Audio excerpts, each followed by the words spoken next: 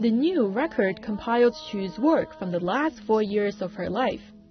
She says the album picks up where her debut Everything in the World left off, and that the songs are a reflection of what she was going through emotionally.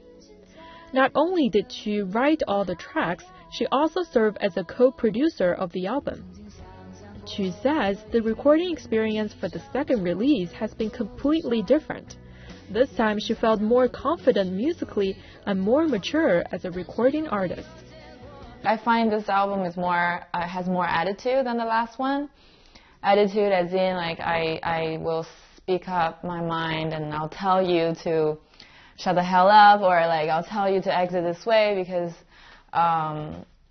it's just a very real, in the moment type of feeling. I'm not promoting being rude. I'm just saying it's promoting this idea that you speak up.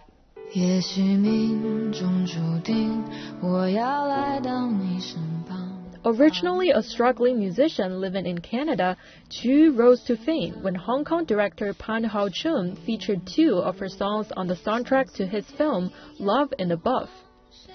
Soon enough, her songs topped the charts and her album went multi-platinum.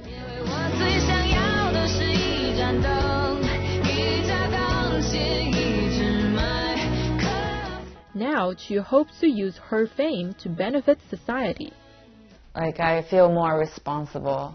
Like, I feel so much responsibility to make a difference for the better, like for the world.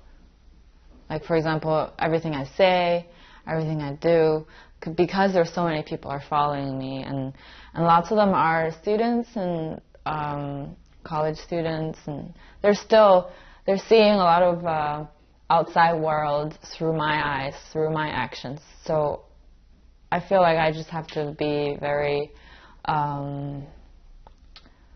careful of what I say and what I promote.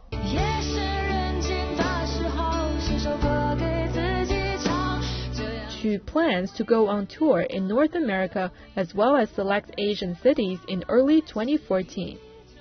Shen Li, CCTV.